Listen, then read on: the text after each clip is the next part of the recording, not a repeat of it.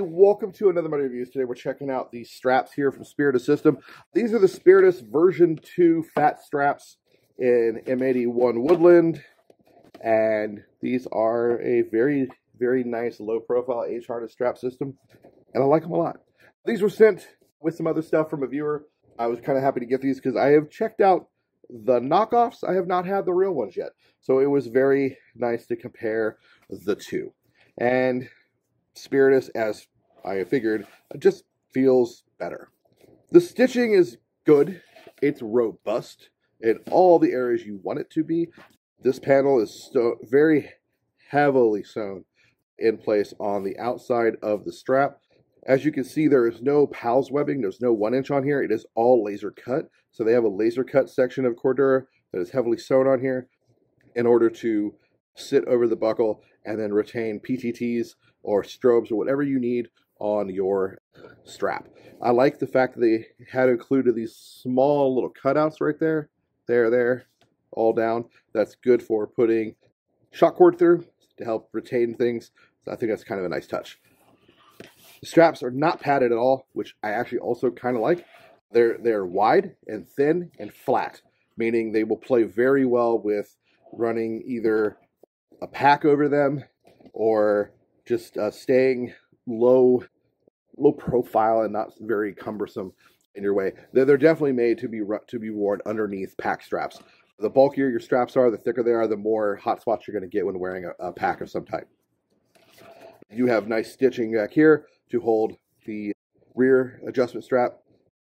You have color matched 1-inch webbing all the way through with black hardware. I think the black hardware actually is a nice accentuation to M81, more so than green or even tan hardware. Tan would probably look okay, but I just think black looks great. It's just got that older, like 90s vibe to it. It is finished off with a male buckle.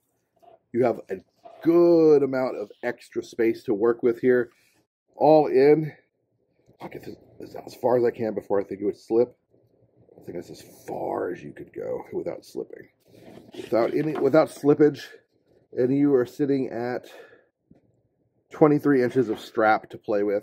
I don't know if I'd back out this far personally. I'd probably go into like the 22 or 21 inch point and then tape that in place. If you have to max it out to here, I will let you know you are running the risk of losing your buckle because one little extra slip or loosening and you're screwed. So keep that in mind for my larger humans or wearing this over bulky winter gear. You do have a little tri-glide back here for keeping of your strap. There is no elastic or anything attached to this as well, so that is all you got. You just have the tri-glide. So tape will be necessary to police your slack and your slop. You have a loop field on the back of the H, as well as Spiritus's tag right there, so you know it's the real deal. It's Spiritus Systems. And then you have a color match loop field on the back of the H. I have a Axel Industries laser cut flag. Can't remember the nomenclature for this thing. Oh, yeah, I can't. Hold on. It's the, oh, never mind. It just says American flag patch, size 2 Ranger green. There's a specific name for these on Axel's website. I'll have a link down below if you want to check one of these out. They're pretty cool. I wish I could remember the exact name of it. But either way, nice little flags. I dig them. On the other side, you have the same thing. Same color match webbing, same D-ring, same male buckle. I believe these to be Duraflex, but I can't be 100% certain. Let's see if I can get this buckle out of here.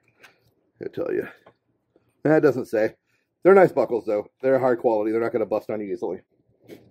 Actually, let's see if this is a repair buckle. It is not. So it's a sewn-in captured buckle. It's not a repair buckle. So if the buckle does break, you will have to cut it off. But it would be easy to add a repair buckle to this bit of webbing back here. So that's kind of cool. Overall, nice set of straps. I like them. Again, the highlights that I like the fact that they're low profile. They are going to be nice under a pack. I like the fact that they've got this laser cut field here now that is going to allow you to put push-to-talks, rubber bands and shit in here. It's just going to be a lot easier to work with. And shock cord. You could loop it through, overhand knot it, boom, and have like a little keeper for your PTTs.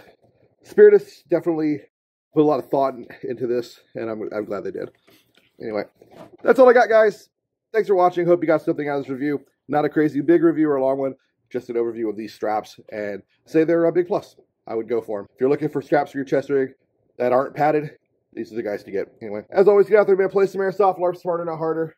I'll see you on the field. Peace.